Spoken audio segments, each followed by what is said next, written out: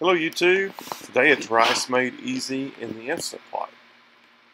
I'm using what is called a stackable dessert pan, using the PIP method to cook my rice in the Instant Pot.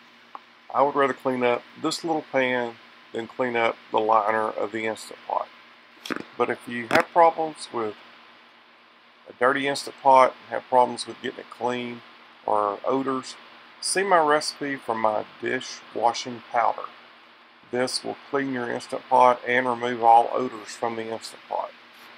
Today we're going to use 1 cup of rice per 1 1/4 cups of water. So if you're cooking 1 cup, 2 cups, 3 cups, same recipes. 1 cup of rice to 1 1/4 cups of water.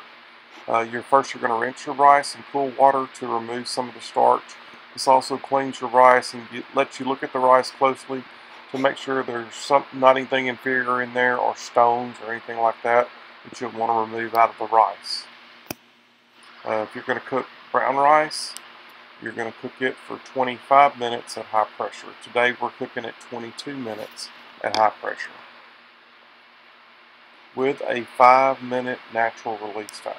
Natural release time means when it's done cooking, you're going to let it sit in the Instant Pot 5 minutes longer before you release the steam to remove the pan out of the pot. It really makes a great, perfect, flaky rice. If you like I said, if you like your rice gummier, just add another 1/4 cup of water per cup of rice that you're cooking. It'll make it a little bit gummier.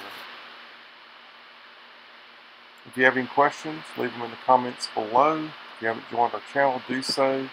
And click on the little notifications bell so you get notifications of any new videos that are coming out. Have a great day. It's the Pressured Preppers, and I'm out.